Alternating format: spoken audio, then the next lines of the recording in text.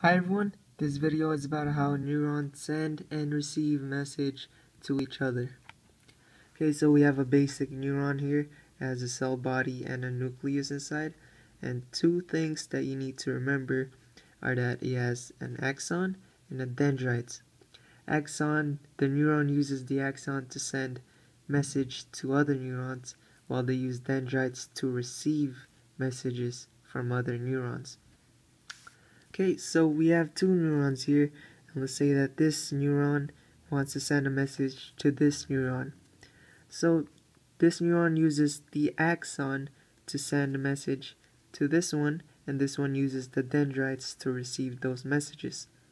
So we have the dendrite and axon connection over here. And let's just say that the axon here is protected by a myelin sheet. Okay, so we have a closer look at the connection over here.